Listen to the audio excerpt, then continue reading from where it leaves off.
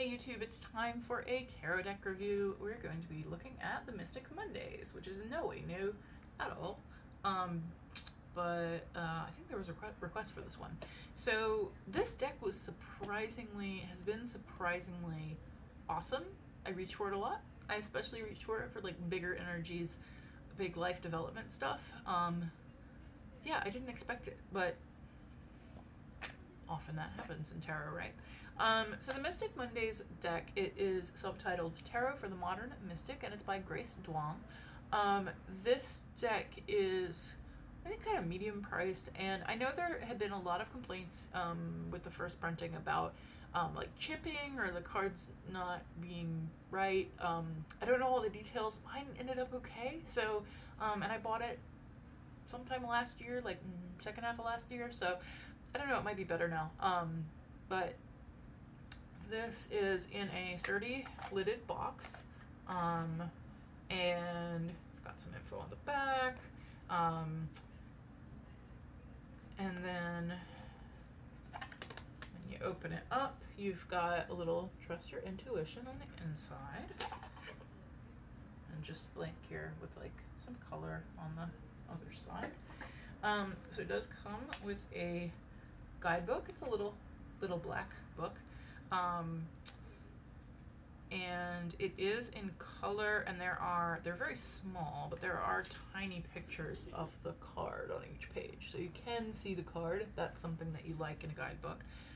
Each card is going to give you, if it's a major, it'll give you an astrological correspondence, and either way it will give you upright keywords, and on the flip side, reverse page, it will give you reverse keywords.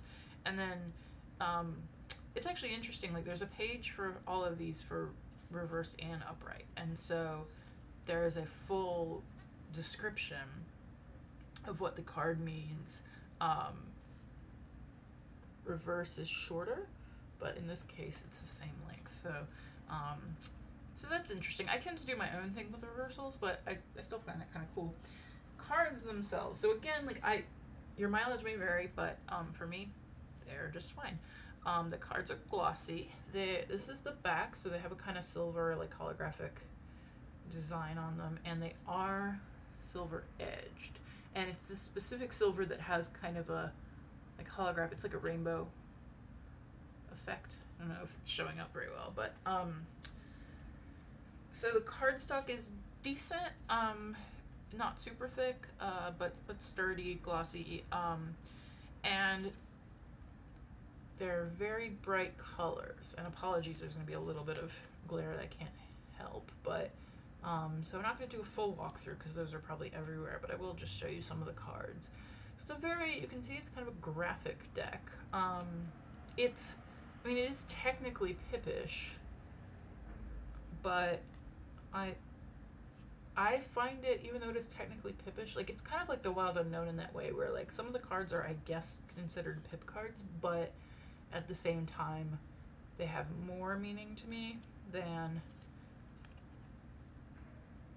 other Pip decks.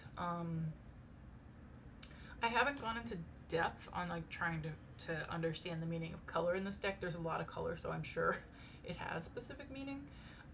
The figures are all sort of, when a person does appear in this deck, they don't have facial features. So they're very kind of basic, but they're not silhouettes, and I think they're all, let me check.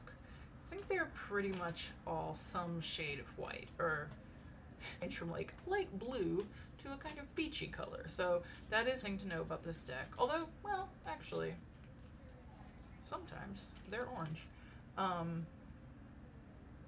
So you could interpret, I guess, like if you stretch, you could interpret there being like a tiny bit of racial diversity, but not really.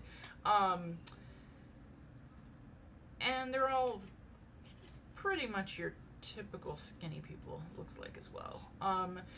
Gender, you can't really tell because they are these like kind of simplistic figures. Like here's a more Pippish example.